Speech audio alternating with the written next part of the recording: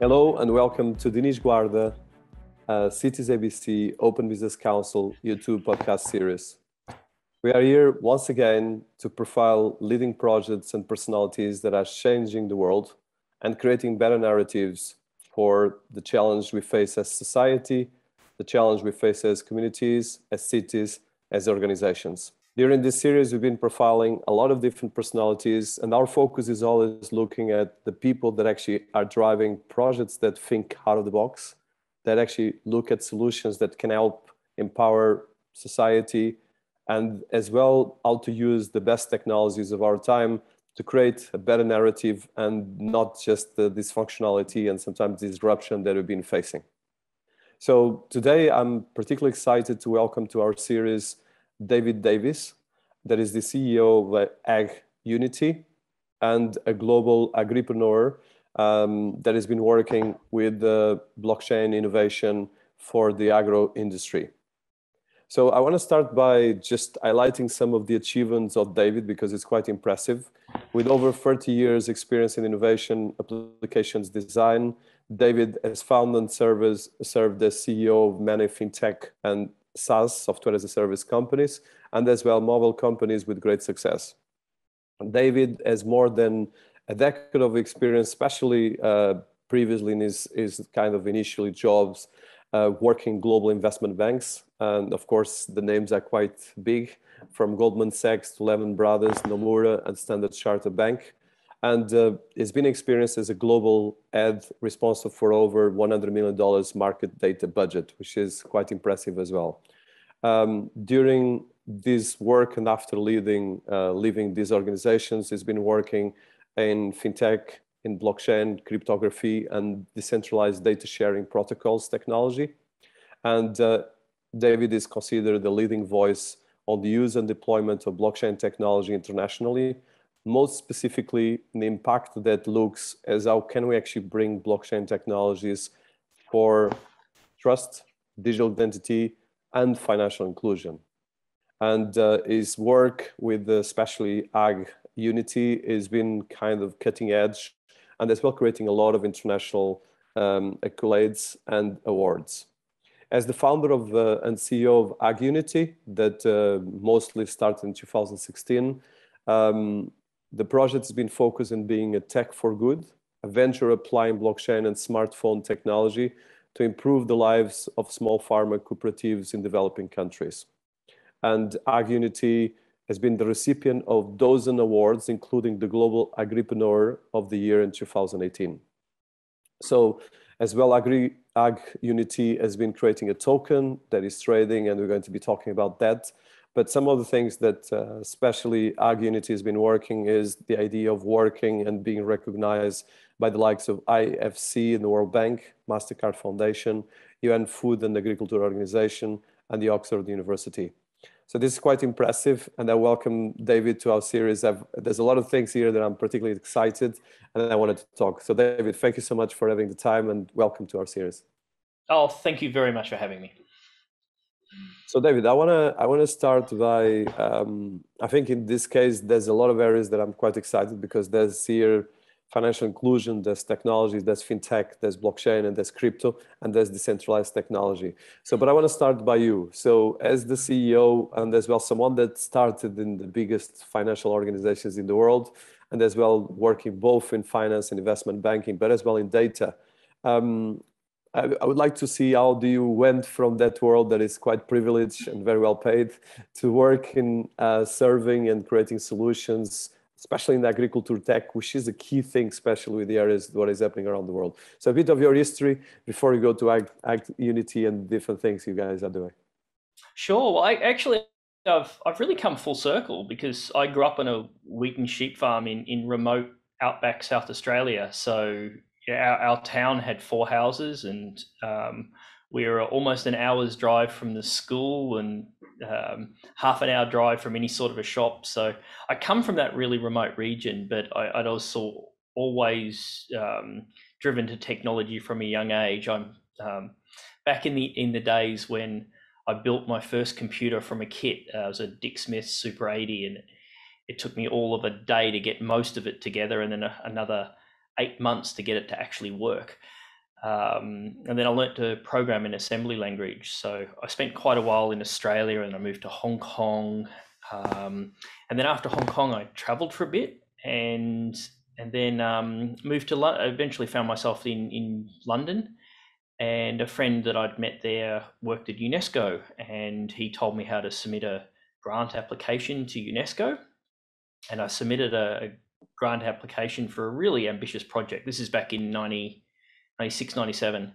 And the project was called Over Africa, and we took a powered paraglider over the UNESCO World Heritage Sites in West Africa. And that is a very important part of how we ended up doing AgUnity, because I'd sort of grown up on a farm, worked in technology for a longer period of time, and then also spent this year in West Africa, which is one of the poorest areas of the world, seeing the challenges that really smallholder farmers face. So it was really from great first-hand experience that we were in a good position to do AgUnity. When that project ended, I didn't really know where to go in the world, so I just went to Japan, and ended up firstly working for a company and then starting my own company in Japan. Japan had the first web browsing mobile phones, for anyone that doesn't know. Docomo started it, but there were 3 competing standards, and we built a middleware product for that called Mint, and that company eventually got acquired. And that was before I ended up in investment banking. So after that company got acquired, Goldman Sachs were one of my clients, and they hired me to build a system called Technology at My Desk. And that system won the Global Innovation Award at Goldman, which is a pretty big deal. And Goldman being Goldman, they wanted to move the project to New York, so they offered me a job in New York. And I'm not a huge fan of New York and America in general. I'm not for living anyway. I like visiting, but wonderful people, wonderful country. I didn't fancy living in New York, so instead I moved 10 floors down to Lehman Brothers, just 5 years prior to the GFC. So I was running treasury technology, which, for anyone that's not familiar with banking, treasury funds the bank. So we were moving the cash around the world every day to keep the bank still trading, which was, so you don't get a whole lot closer to ground zero than that. And then I got hired into Standard Chartered, and I had a company as well at the same time that called Cost Optics, that did cost allocation for big banks. And we were also working on another blockchain-like technology called Zenect, which was, we built a blockchain from the ground up over 3 years. And it's more of a communication protocol. If you think of a hybrid between BitTorrent and blockchain, it was doing something like that. And it was intended to disrupt the way market data is moved into banks. So going after the back end of Bloomberg and Reuters. And that company, so we were working on that when we happened to go to a conference in London and entered a hackathon. And AgUnity actually started at a hackathon where we were trying to come up with the biggest world-changing idea we could in order to win a prize from Singularity University. And that idea was AgUnity, which was the combination of this history of working with mobile technology, blockchain, having grown up on a farm and knowing the big scale of things, but also having experienced very first-hand way what the challenges of remote area farmers are. So I want to go, before I go to AgUnity, and I have a lot of questions. So how was the bridge between working with some of the biggest financial organizations? And I know that you had always this drive for change, and as well having the experience with the farm in Australia, which is a beautiful story. And actually going from a remote to the top of the world is kind of impressive as well, because that implies a huge, strong will. But how was the experience, especially because, of course, let's say you started in quite, well, 2018 or 2016. Of course, if you would touch in blockchain technology or crypto, especially coming from a big bank, you probably would be persona non grata. I remember that when I started work with blockchain and I had discussions with people in the city, everyone was saying, don't mention that. And I had friends of mine that were working with major banks, and they could not even get close to the banks because they were working with crypto when they start working. And of course, now it's mainstream, and even JP Morgan and Goldman Sachs are actually some of the biggest crypto holders in the world, which is a paradox. But how was that transition? Because of course, in your case, you come from big banking, and then you went to blockchain and crypto. But I would like to look at, first of all, of course, the transition between this, but as well on the technology side, because that's not an easy thing to do, especially if you have that hat behind you. No, I think one of the very interesting things about big banking, and this was really obvious at a couple of the places I worked, is so many people just do their particular siloed job, and they don't always look at the big picture of what the bank's doing. You know, that's most obvious with Lehman Brothers, that I think 98% of the bank had no idea that that the bank was in such dire straits and what was interconnected. Like, most people were just coming to work and they're a product controller, so they do their job. And Standard Chartered was very similar to that. There were people like, we saw loans going out to companies that were not viable in the wake of GFC, and the people that are issuing the loans didn't really care as long as they could transfer the money. So there's a lot of very siloed behavior in bank, and people don't often look at the big picture. And so I was a bit unusual in a banking environment. So I probably shouldn't have lasted as long as I did in banking. And I only did that because I had the gumption to take on projects that no one else would touch. And I guess I was fortunate enough that they succeeded, so I got away with it. But a lot of people, for a lot of people, taking risks in banks like that is a career ending move. Sorry. That if you do take on really challenging tasks, there's a lot of people looking to, find fault in what you're doing and take you down. And I think I was probably just fortunate. Like, I really not suited to that environment. I just managed to survive in it long enough. That's amazing. And so from that part of this, so how did you discover first blockchain and crypto? I would like to go for that, because of course you were already looking at data, so probably it was kind of normal. But of course, looking in there's cryptography, there's the crypto. There was at the time, let's say, when we were still on that, it was when Bitcoin started. I'm sure you started looking, but I would like to look at how do you start engaging, because I think a lot of people talk about this before. Sorry, one note is that people talk about this, but normally it's always, okay, how can I make money on Bitcoin? And I think you and even me, I never actually was about the money. It was always about the innovation that came out of that. But I'm sure I would like to have your story. How did you engage both with the idea of blockchain and technology, and as well with the token and the crypto and decentralized technology and decentralized tokens as well, which is different? Yeah, no, so I actually didn't start by looking at blockchain. It started by looking at sharing data, and I was reverse engineering the BitTorrent engines. Well, actually, the eDonkey, which is a similar protocol to that. So after Lehman and Nomura, I got an awesome redundancy, so I had time to do stuff. I was doing my dive master and this stuff, and in the process, I was pulling apart the eDonkey and BitTorrent protocols and rewriting them in a different way so they could be used for a different purpose, which ended up being this market data thing. And around about that time, I started to hear about this Bitcoin thing, and it was really early days. So I downloaded the code from that, and I sort of started reverse engineering that and started to look at how a hybrid can come about it. So I think the distinction is, and I think this is a really important way of differentiating how people adapt to things. Some people look for an opportunity that'll make money.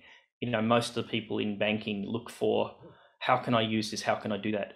I think the much more important thing is, what is the problem you're trying to solve, and then what can be used for it. So I very much came to know a great deal about cryptography and blockchain by trying to use it for a specific purpose. And I think that's always the best way to become knowledgeable on something, is actually have a problem that you're trying to solve and see how that can fit on. If it doesn't work, throw it away, try something else. And that was the process I was going through when we started AgUnity, which gave me a extremely good grounding for the work for what we had to achieve with AgUnity.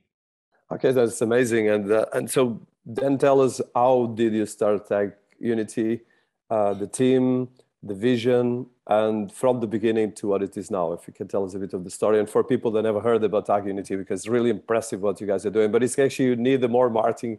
And I think when initially you guys came to us, I was kind of, well, I didn't know about the project, but I think the project is much more interesting than, well, there's 2,000 tokens in the world.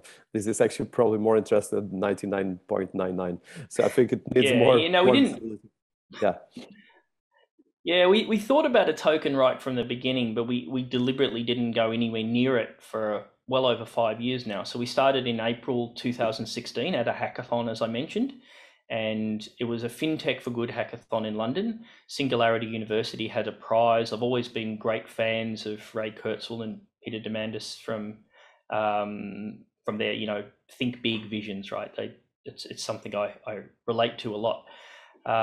So we just tried to come up with the biggest world-changing idea we could in order to win the prize. We weren't trying to start a company. We were just trying to come up with a really good idea to win the prize and go to Singularity University's camp. So my partner in that was John, who was the lawyer from my previous company. And so, yeah, we won the prize, and immediately after we won that, we were approached by Costa Peric from Gates Foundation, who ran financial services for the poor for Gates Foundation, and another lady from UNICEF. And Costa Peric was just really enamored by what we'd done. He said, look, we see this problem all over the world, and you guys just nailed it. And we really want you to take this seriously. So it was at that point that this hackathon idea, we've gone, over the weekend, we'd realized that, hang on, we're onto something big, because we were talking to a cooperative in India and another one in South Africa, and they were giving us really strong feedback that, look, just getting the farmers to have decent record keeping and a way of organizing better is a really profound change to them. And it was when, Gates Foundation came and said, look, we really think this is good. That's the point where you go, okay, we've stumbled onto something that's a real big gap of opportunity. And then we circulated it around. So, Gates Foundation said, look, if you need help, come to us. And 5 years later, we still haven't got a grant application through with Gates Foundation. Hopefully, I think we got 5 in the process at the moment. So we might eventually get one. But it was that inspiration. But when we spoke to Asia Development Bank and IFC World Bank and other large NGOs, we found that more so than banking, other industries, like NGOs just are not good at doing innovation or technology.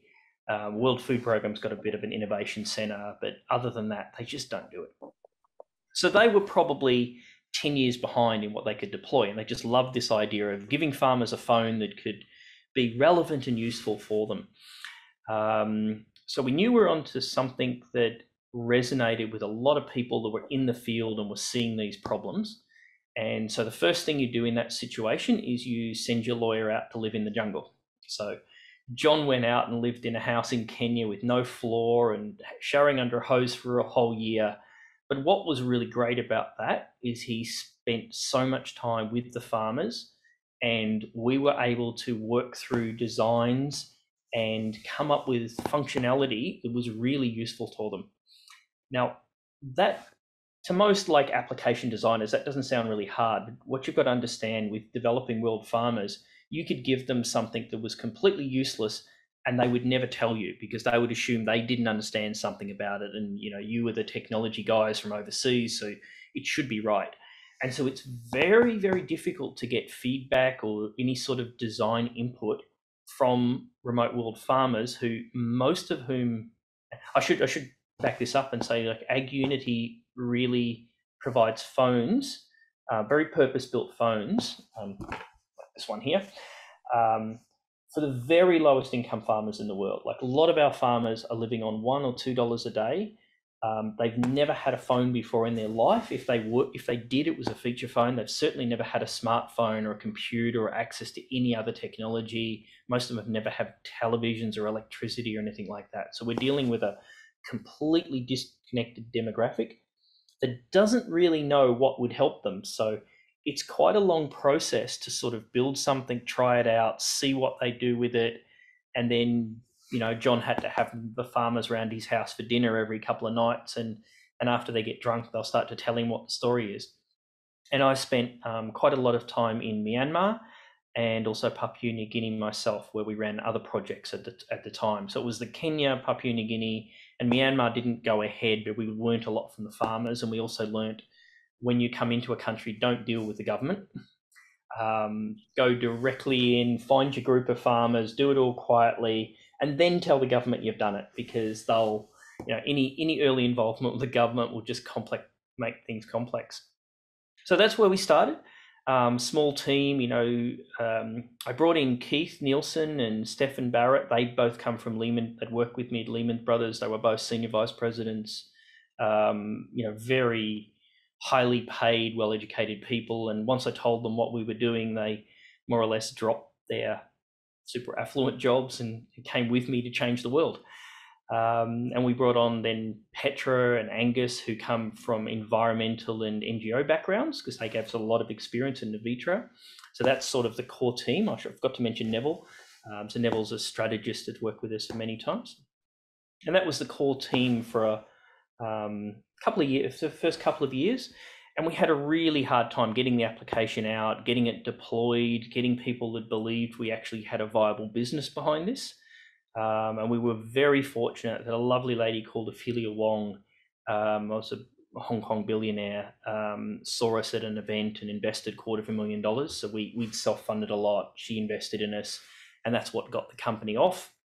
We relocated it to Australia, and we've just been, growing ever since. So we went from that humble beginnings and a year of taking no, more than a year of taking no salaries and working and spending lots of time in field and living in huts and things, to now being just over 50 people in 18 countries, spread all over the world, doing projects all over, and having, I think the most important thing we've achieved in that time is we've shown the NGOs and commodity buyers and other organizations that we deal with that this is a really viable way to change the lives of people in developing markets, and it can also be done in a commercially viable way.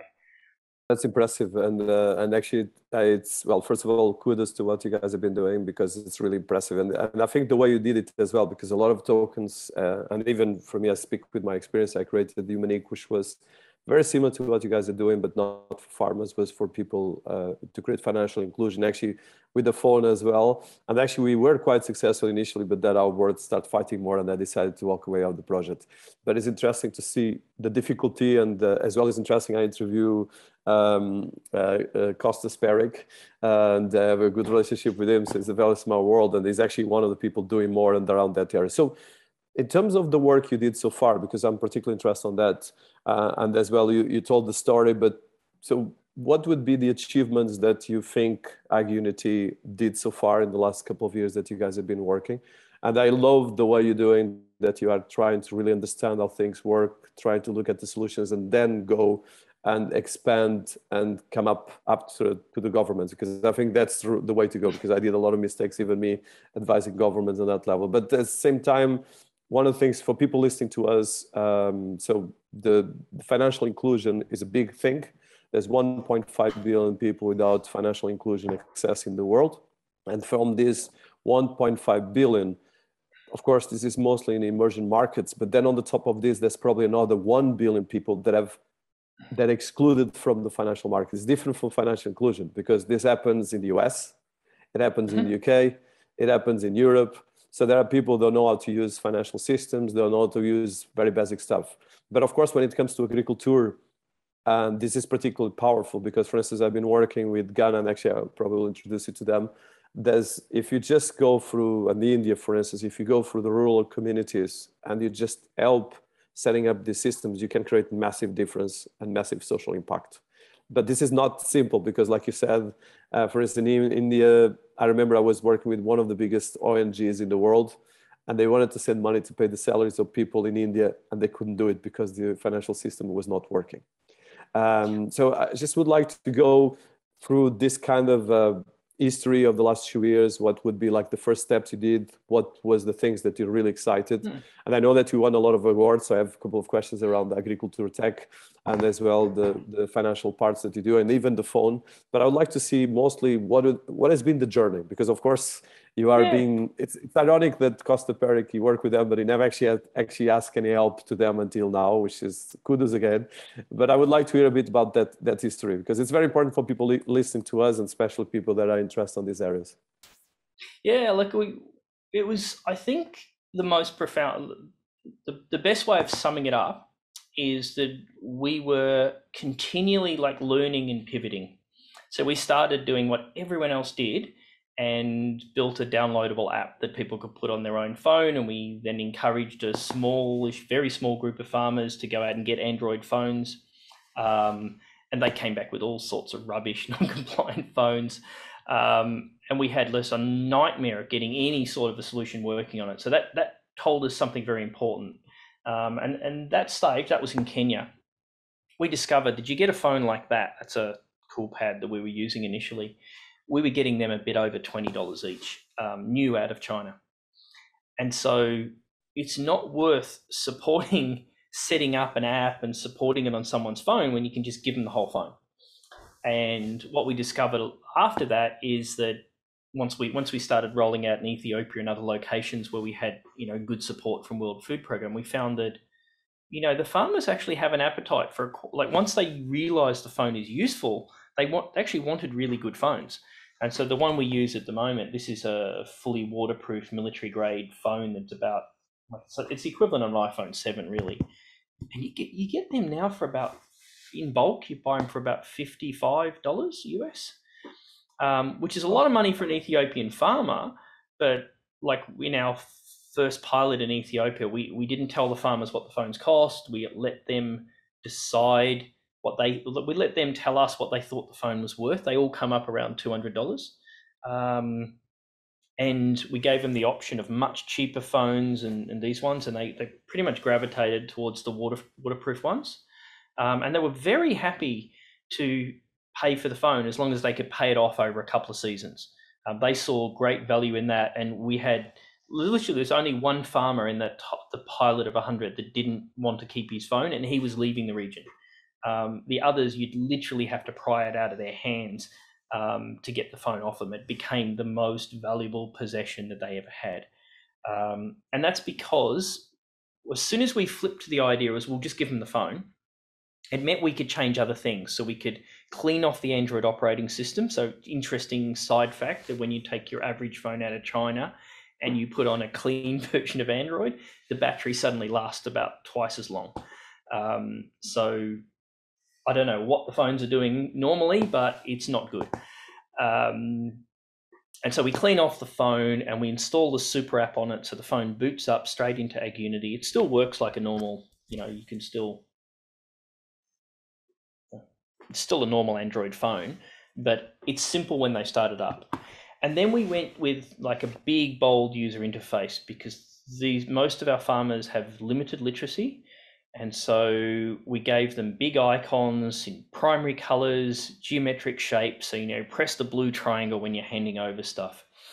And we changed the way the interface worked. And this was really interesting. We went to a design workshop with World Food Program, and they had the Google design experts in that wanted us to redesign the thing that, the application that we've worked on for 2 years with the farmers.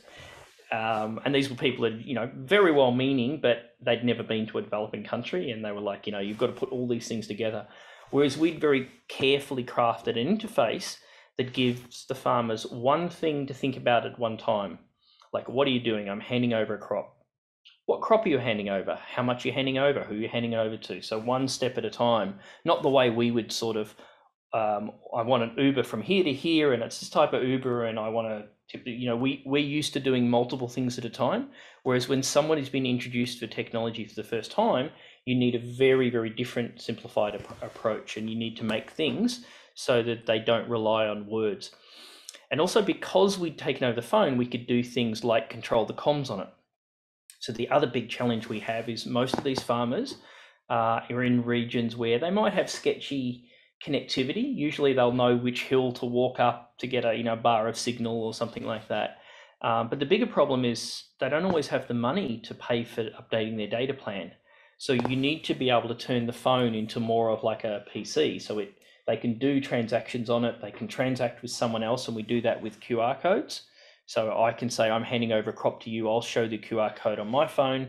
You'll scan it, and then we're creating an encrypted transaction between us that works when there's no signal. And then when one of them gets a signal or it hotspots back, we send that transaction back to the cloud. There's quite a few things like that we evolved over the time by looking at what happens with the farmers and adapting that application.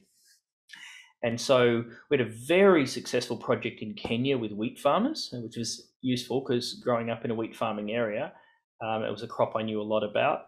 And on average, those farmers saw their income triple from one season to the next, just by planting seeds properly, which they could do by sharing equipment, which they couldn't do before because the guy with the equipment wouldn't trust them to pay him back at the end of the season. And because they had a record, like we could essentially underwrite that guy, but once we did it once, he was fine thereafter.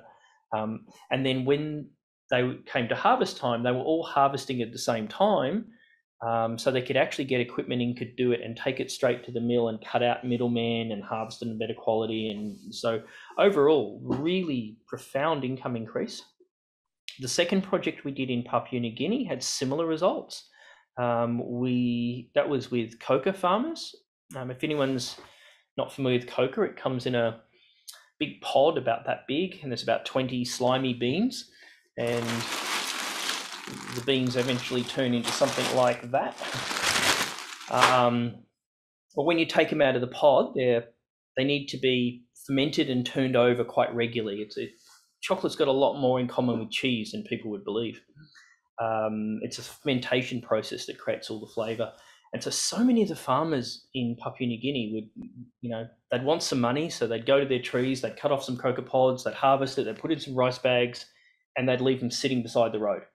And they would hope a coca buyer came up to buy them. And quite often, either no one turns up, or if a guy does turn up, he says, I'll give you a really low price, or I'll pay you later. And invariably, that never works out for them. So they would have very little trust in that situation. And so by getting them together into a cooperative where every time they've got coca, they hand it into the cooperative ferments it and dries it, they're getting the dried price rather than the wet bean price.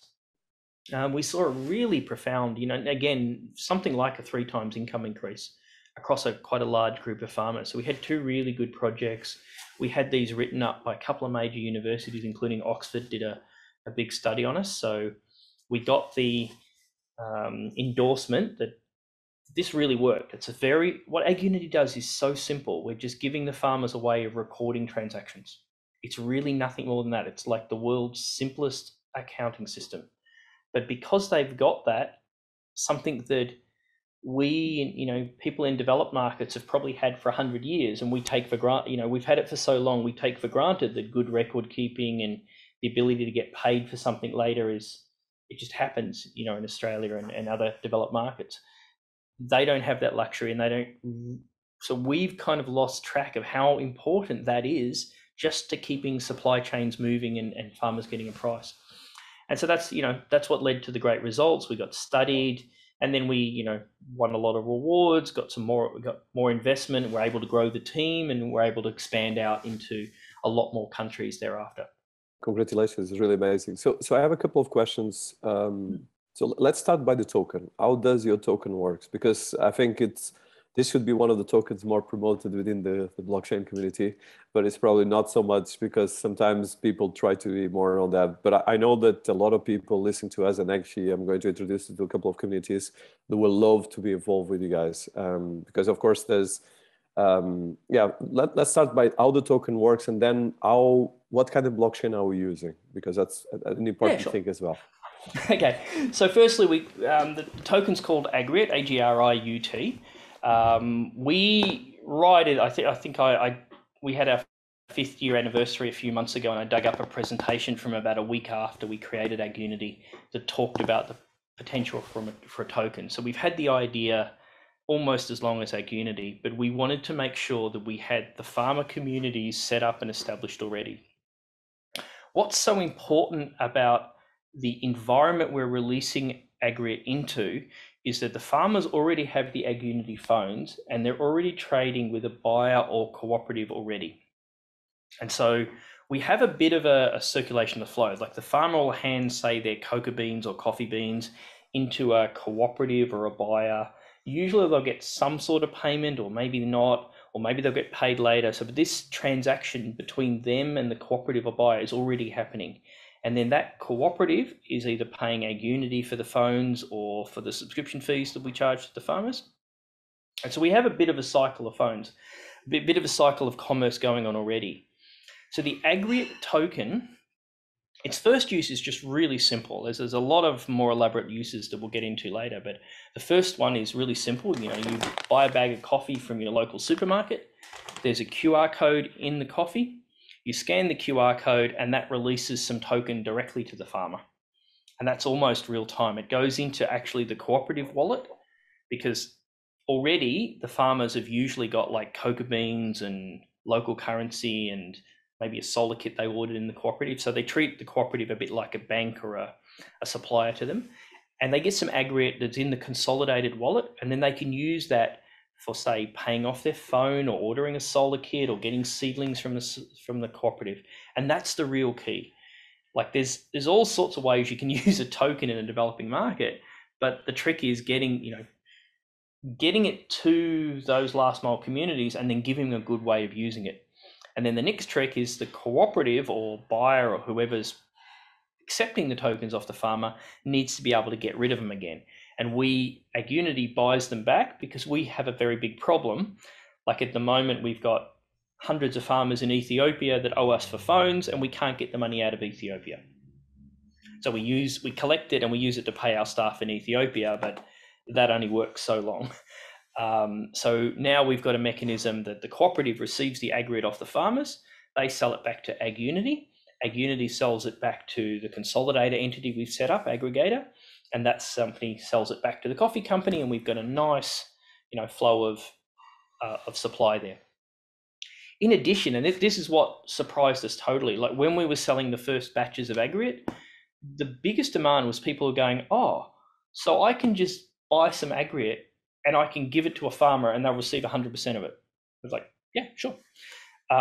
So we've actually got a lot more people. Like we haven't put it into the coffee bags yet. We've got people just buying AgriUT because they're going, if I donate to this other charity, I know they've got operational costs and I'm not sure how much it gets to the farmer and I'm not sure which farmer I'm giving it to. And we've already got, I think, 160 odd farmers. The website is agroawards.com. We've got our Ethiopian farmers have been loaded onto that system. We've got about 160 of them loaded. There's only a few that we're still chasing photos for and stuff. And as of now, all of them have received at least about $1 of rewards. And on average, they've had about $15, $17, which doesn't sound like a whole lot to us, but that's like half a month's income.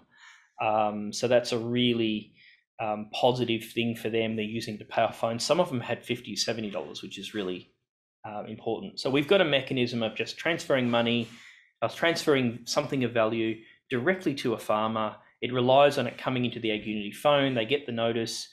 We've got some farmer testimonials already from farmers that are receiving that and using it.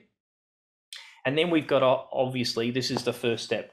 Get the AgriUT going to the farmers, get them using it for buying seedlings and things from the cooperative. And now we've got Gerbos, our guy in Ethiopia. He's going out to the schools and the little shops and the other things that the farmers use and saying, well, okay, if you accept AgriUT, we'll take it off you and you can use this as a local digital currency. So what we're trying to do is create it as a mechanism of, sort of a barter system within their local community. And once that happens, we can add it onto a whole lot of other things. That's really impressive. And just for people that are not part of the community, how can they trade the token? What are the exchanges? Can you just tell us a bit about, let's say if I want to buy the token, how can I do it wherever I'm in the world? Yeah, so because one of the reasons we hold for so long is we were waiting to see how regulation lined up, what is, clarified the utility versus security token. AgriUT is very specifically a utility token. We are coming from banking. We know a lot about regulators, and earlier this year, FATF put out their guide. FATF, for anyone that doesn't know, is Financial Action Task Force. It's a non-elected body in Europe that advises regulators on what policy they should implement. Now, anyone in the bank knows that it's no secret that the regulators tell FATF what to write, and then FATF sends that back to the regulators so they can implement it. So everything we're seeing SEC doing at the moment is actually something that a year or two ago, SEC told FATF to write, and FATF wrote it, and now SEC is more or less following what FATF guides. So if you want to stay as a clear utility token, then and again, we hold ourselves to a higher standard than what other tokens might have done. Because we're using this token in developing communities, we can't, we have an onus of responsibility on these farmers to make sure that this token isn't going to get hit by a regulator or banned in a particular country and all that sort of stuff. So other people can be a little bit more, a little bit less cautious in how they operate. So in order to make sure that we're comfortable around that regulation that we believe is coming, we set up three new entities. So firstly, there's the AFL, AgriUT Foundation Limited, which is a limited by guarantee company in Australia, essentially a not-for-profit foundation. We're applying for DGR status on that, so it'll be a fully donor recipient charity, which is a bit unique in the crypto world. And there might be a really interesting implication if that comes off the way we expect it to. So that's the organization that owned the whole supply of the tokens, and it releases those out into the market. Now, it can't actually do any financial services because that would break arm's length. So we set up two other entities called Aggregator, one in Singapore, one in Georgia, which are two pretty crypto-friendly entities. And they act as like a travel consolidator. So they'll sell the tokens out in bundles. Bundles seems to be if anyone's familiar, there's 3 no action letters. SEC have only ever issued 3 no action letters, and 2 of them to gaming companies. And selling tokens where it's a buy one, get one free seems to be acceptable, whereas any discounting model potentially makes you a security. So we're releasing AgriUT in bundles where you buy one, you get X free, and each tranche, there'll be 6 tranches. Each tranche has a reducing number of get free when you sell the bundles. So the aggregator entity will sell those out until all those tranches are released, which will happen this year and next year. And then the tokens are essentially out in the market, and then they can establish their own price. So the aggregator entities at the moment sell the tokens. We also have a few crypto broker dealers that are handling it, one in Georgia, one in Australia, and we're bringing on a couple more of those at the moment that do the KYC and the handling and the releasing of the tokens.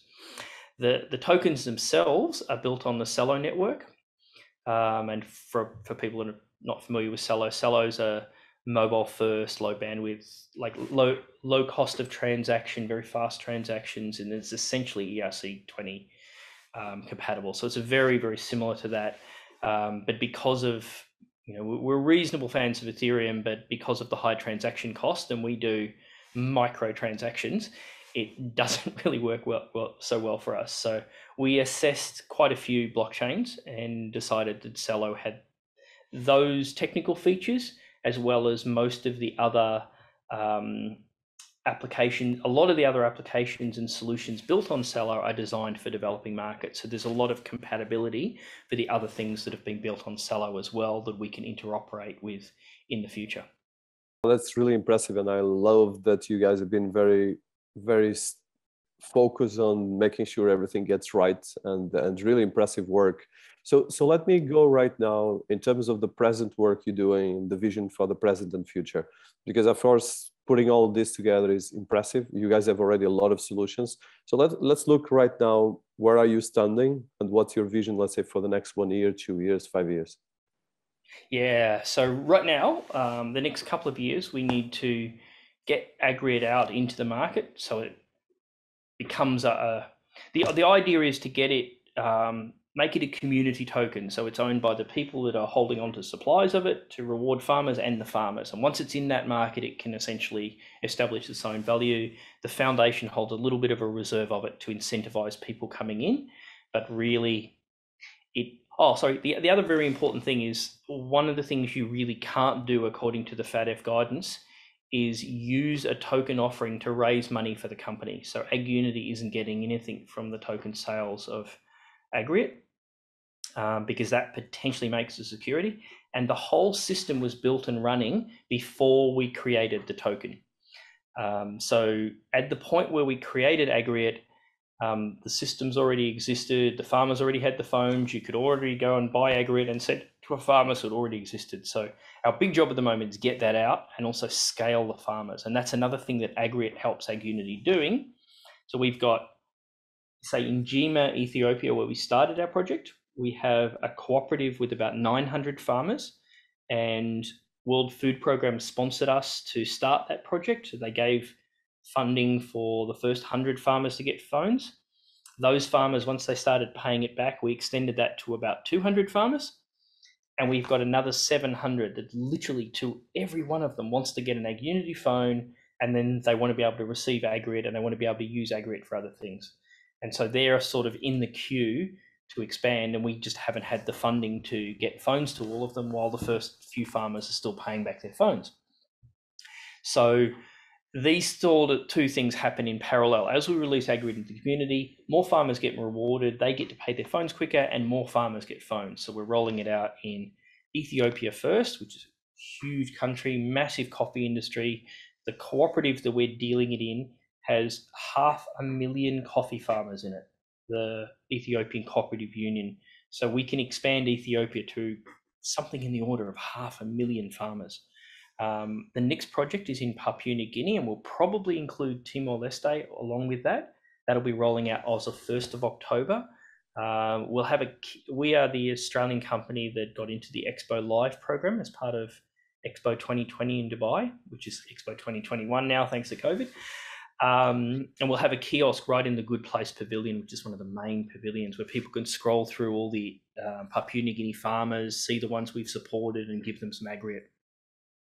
And then following that, we're hoping we can roll out in Indonesia, but we need to get AgriUT approved by the Indonesian authorities as an accepted token in their country.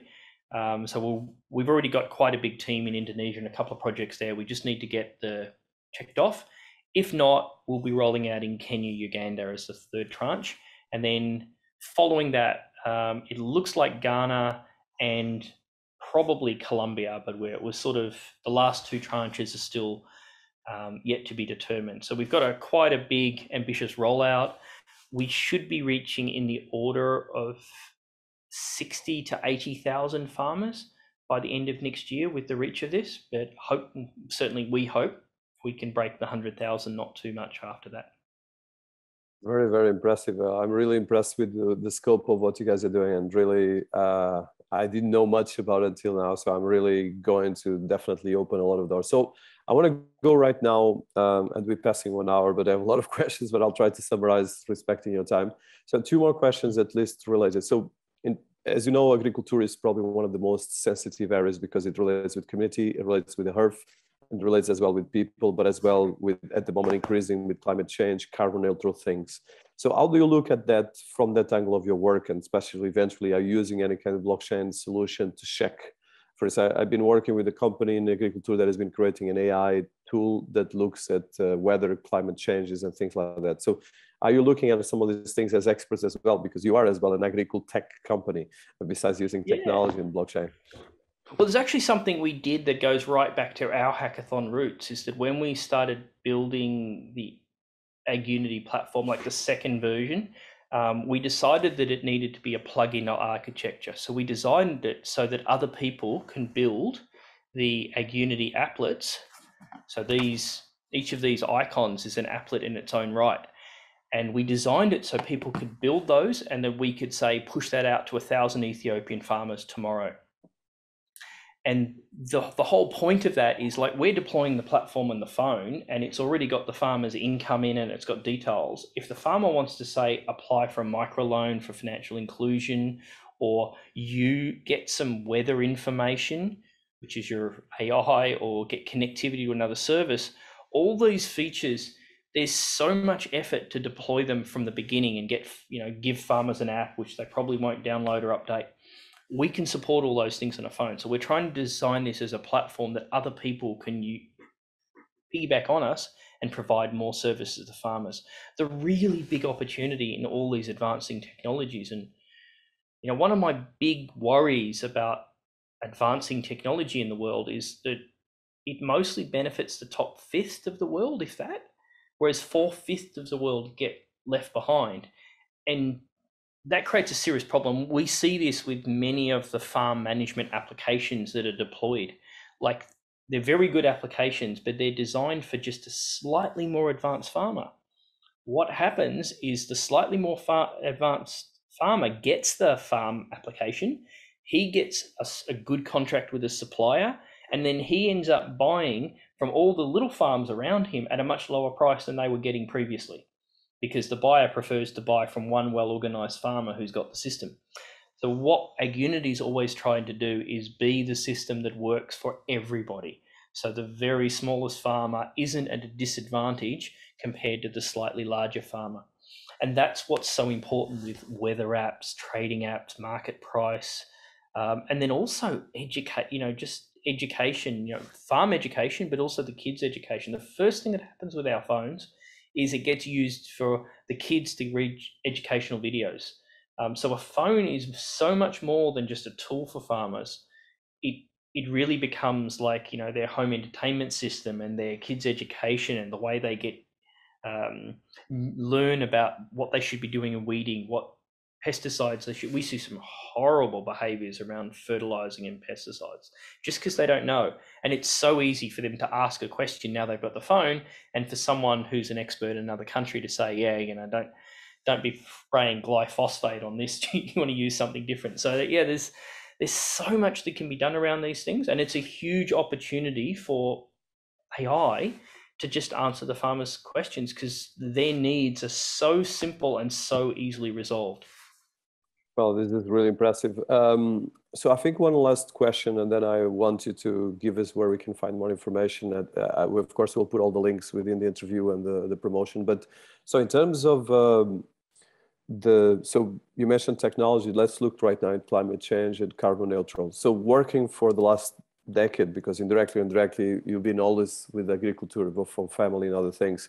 What was the things that you discover more tricky in terms of what is going on in terms of these areas of carbon neutral, climate change, and things like that? Because I know that is a big thing right now.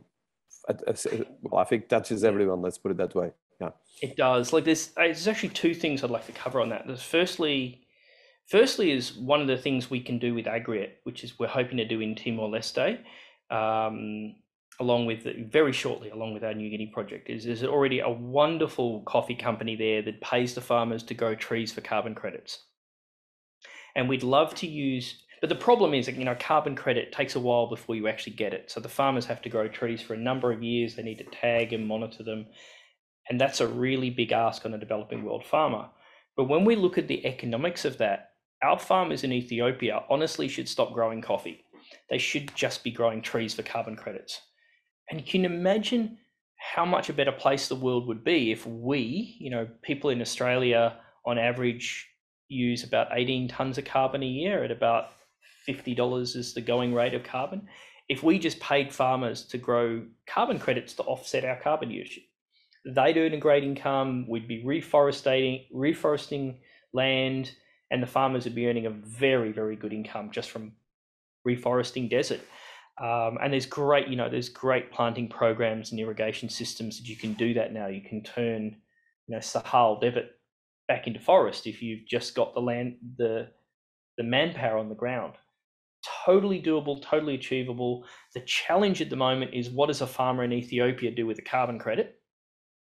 The simpler way is, and this is again why we set up the aggregator entities, is they can be buying tokenized carbon credits or just other carbon credits paying the farmers in AgriUT and acting as a broker middleman for exchanging carbon credits for AgriUT. So we can pay the farmer all along. The farmer can get a regular monthly income while they're planting their trees, and when there's a carbon credit to sell, we cash it out at the consolidator. So I'm really excited about that. That, however, goes back to something I saw at Standard Chartered working in market data then. I was responsible for getting data on some of the companies they were investing in, and I saw a lot of companies that should not be getting loans. Like, this was like a rerun of GF. You know, I'd been at Lehman Brothers for the GFC, so I'd sort of seen it. And lots of banks in Asia Pacific, and I'm sure this is happening in Africa as well, were funding companies that there's a lot going into China for manufacturing companies that often didn't exist. And then there's a lot going into things like palm oil plantations. One of the horrendous things about that is if you're a big company in Indonesia, you could borrow money at a couple of % risk adjusted. And you could buy up the land of smallholder farmers. The reason palm oil is so popular is it's really cheap to manage. You can plant 100 acres of palm oil and you need like one person to look after it. So it's very low management. It's relatively low income, but it's enough to pay the loan on the interest on the loan. So palm oil effectively funds a real estate Ponzi scheme. And that's really what it is. If there's ever a drop in the price, there's a whole big reckoning coming that would be just like the GFC. Well, the very bad aspect of this is we know these small farmers that are getting the land buying up, they get like an unlucky season or an animal dies or something and they get into debt. They're often borrowing money at 30 to 50% if they can get a reasonable loan. If they're getting it from the nefarious side of things, that's often, you know, connected with people that are human trafficking and things. So it's a loan that farmer's never going to pay off. The suicide rates are high because they get stuck into these debt cycles, and then often the daughter goes into slavery to pay off the loan. And it's not because they want to do that. It's because literally situation's been engineered upon them. And you've got this horrible disparity. You've got these big companies doing nothing productive with land, taking good, productive, mixed, generative agriculture and turning it into palm oil, and they can borrow at a couple of %. And then you've got farmers who are borrowing at 50% per annum in a debt cycle they'd never get out of. So that is a huge cause. And by supporting these farmers, you know, one of the things we can potentially do with this system is just start lending those farmers money at an interest rate that people in the developed market would love to get. You know, my son's getting no money on his pocket money in the bank. If he could lend it to an African farmer who could keep them out of bad debt and get a couple of % interest rate, he'd be super happy with that. So there's a lot more we can do as we extend AgriUT into other opportunities like this. And I think it can play a huge role in addressing climate change. And as you pointed out before, there's like 1.5 billion people and another billion supporting them. We make it to about 3.5 billion of the farmers, their families, and the people that are directly dependent on them that are in that agriculture, like impoverished agricultural community. That's a massive amount of resources that can do an awful lot for climate change if we in the developed market were just rewarding them for doing the right things. Even if it's not directly paying them for carbon credit, just rewarding them if they're growing a mixed generative farm that's a little bit better for the environment. That's really impressive. First of all, kudos and really respect for what you guys are doing. I still have a lot of questions, but probably one of the things I would like to do is do a second, probably live event where we're talking about financial inclusion and blockchain, because I'm going to create an event for that.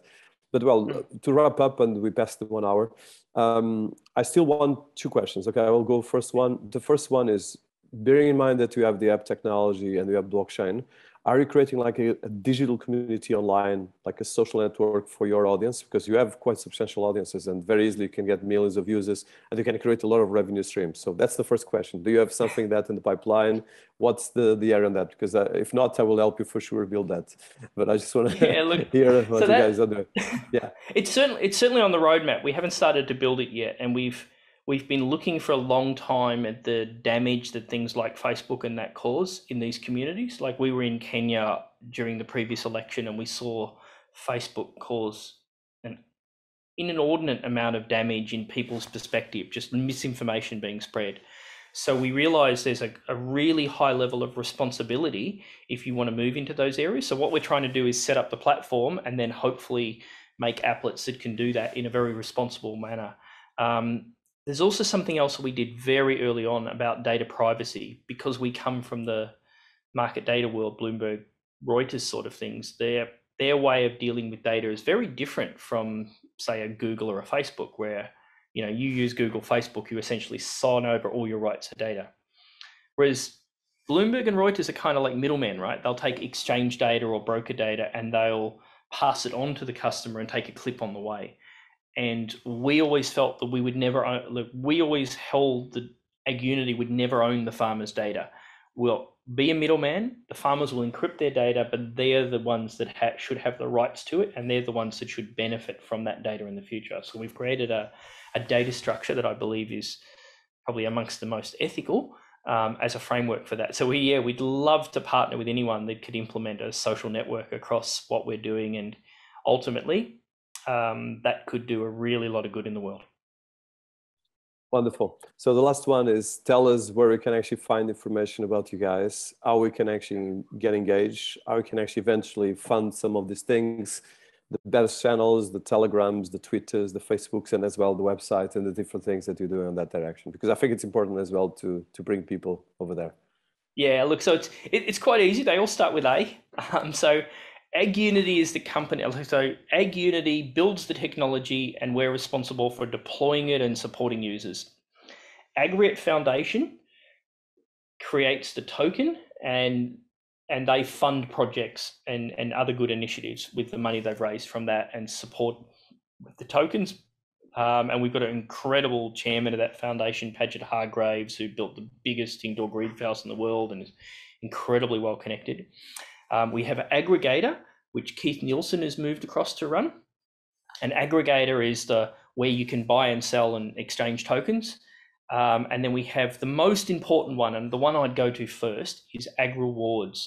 And AgRewards is the site where you can see our farmers in Ethiopia. And if you, in 2 weeks' time, you'll be able to see another couple of hundred farmers in Papua New Guinea, and there'll be more added every time. You can buy some AgriUT and you can just give it to a farmer, or buy some AgriUT and sit on it for 6 months or a year or so, and then there'll be a lot more farmers and you can reward them.